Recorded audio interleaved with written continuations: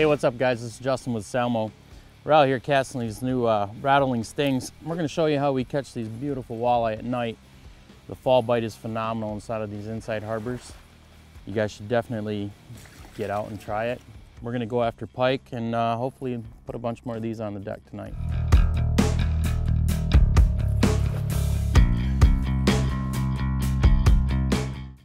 We came out with this new Salmo Rattlin Sting this year, and it has become a favorite for anglers that fish for multiple species. I mean, this lure catches walleye, it catches bass, pike, salmon, anything you can think of, this lure will catch it. Like all Salmo lures, this Rattlin Sting is handcrafted, it's tank tested, and it's tuned.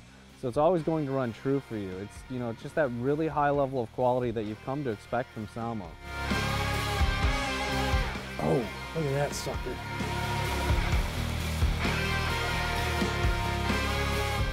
The biggest key to finding these walleye at night is first finding the bait. We like to check marinas, harbors, river edges, cuts even. Wherever these minnows swim in, the walleye will be right behind them. Most of these are, like we're targeting a harbor tonight that is directly connected to the Saginaw Bay, and the bay is loaded with walleye. We have a great fishery here. We have wonderful minnows that come in here, and right behind them will be all these walleye. So find the bait first, you'll have the fish right behind them. Oh, this feels like a really good fish, guys. Oh, it's a good fish. I'm gonna walk them down to the ramp. Oh. These are suspending baits. These things work excellent. Slow retrieve, a snap once in a while or a pause. It's pretty deadly. They grab it every time.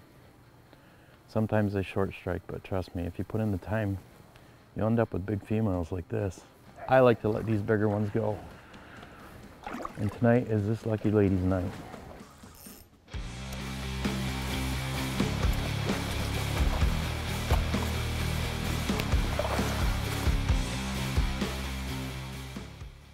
So what I'm doing here is I just made this first cast, and I'm just doing a slow drag.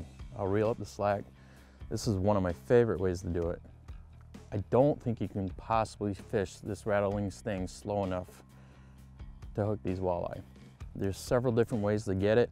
Sometimes you can just give it a pop for an active fish, a little bit more rattle, and they'll hit it on the pop or they'll hit it on the drop back. My personal favorite way is I like to go with a pop and hold. I'll just long drag it, hold it, and usually they will hit it on the pause. So many different ways to work this lure. This bait is unreal. So this lure has 3 internal rattle chambers, so it's a really loud bait, which really helps when you're doing nighttime fishing like this. You add in those rattles, you add in those twitches, and the fact that it's a suspending bait. So when you stop it, when you pause this lure, it's just gonna sit right there. It's not gonna move at all. It's many times on those pauses is when you're gonna get that strike. Another key feature of this lure is that it has the Salmo Infinity cast system. So there's actually a weight transfer system in this lure so that when you throw it, that weight moves to the end of the lure and you're getting a much further cast with it than you would a normal lure. And so it's all of these features that make this lure just an absolute jerkbait masterpiece. And it's what really, you know, sets this lure above everything else.